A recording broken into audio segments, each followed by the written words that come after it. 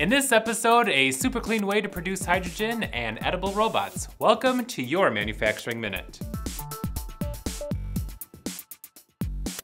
Hydrogen is seen as a clean fuel source since it only produces water vapor as a byproduct when used in vehicles.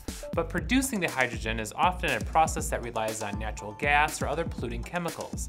To make hydrogen a widely used fuel source, we have to find a simple and clean way to make it. Now, researchers at the University of Cambridge have added another green possibility for creating the gas. A team started with lignocellulose, the support structure found in plants, for their method. Lignocellulose is nature's equivalent to armored concrete and gives plants mechanical stability.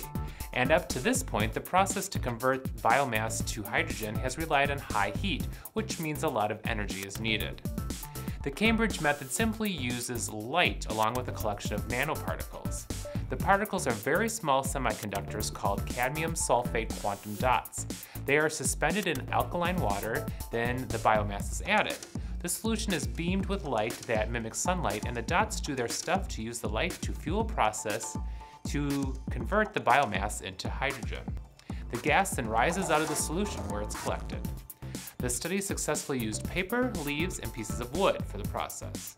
Do you think this method could be used for large-scale hydrogen production? Tell us what you think by leaving your comments below.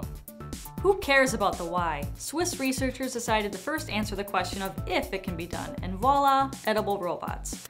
Earlier this week, researchers in Switzerland announced the development of an edible pneumatic actuator. The team from the Swiss Federal Institute of Technology claimed the development could pave the way for the future of robotics able to crawl around in the body and possibly deliver medications where they're needed. This is similar to a study by MIT last year which made a robot out of dried pork intestines. The director of EPFL's Laboratory of Intelligent Systems says the work came from a challenge to create something new, not necessarily to address any specific functionality. The Swiss robots feature gelatin-based actuators that allow for simple movements but can also be broken down by the human body. Tests demonstrate how two edible actuators could be used to form a gripper capable of grasping objects such as an apple.